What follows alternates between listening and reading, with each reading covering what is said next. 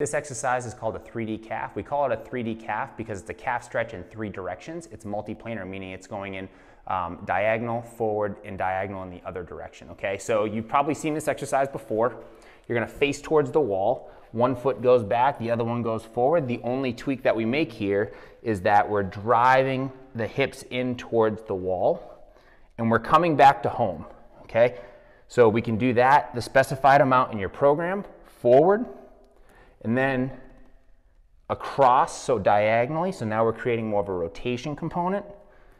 And then rotation, drive more towards the outside. Now you can either do all in one direction and in the other direction, or you can alternate and go in all directions at the same time. Now the one thing that I don't want you to do is I don't want this heel to come up, making sure that that heel is flat and that we're driving hips and belly button towards the wall, not making this a push-up exercise.